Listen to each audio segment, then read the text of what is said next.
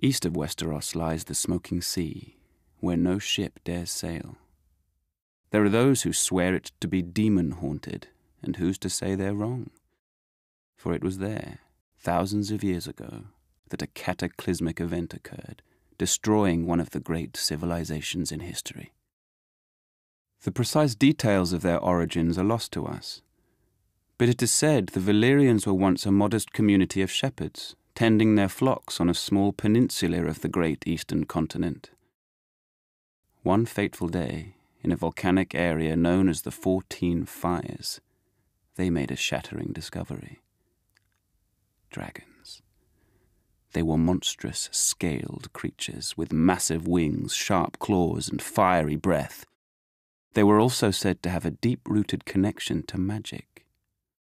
In time, the Valyrians were able to tame the beasts. Harnessing their immense power, they established a city of wonder unlike any before or since. They became skilled at sorcery and metallurgy, creating uncommon weapons of spell-forged steel. Wielding these weapons astride their dragons, the Valyrians conquered the surrounding lands and slowly expanded west. At the time, the Giscari Empire dominated much of the great eastern continent and tried to stop Valyria's expansion. The Giscari legions attacked the Valyrians 5 times, but could never defeat them. Finally, the Valyrians marched on their capital, Old Gis, and obliterated it, turning its streets and buildings to ash with dragon flame, and wiping the Giscari people and their culture off the face of the earth. The freehold of Valyria, as it came to be known, became the most advanced civilization in the known world, with its own language, gods, and culture.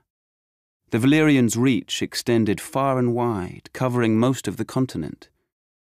Great cities were built and roadways paved, all of which led back to Valyria.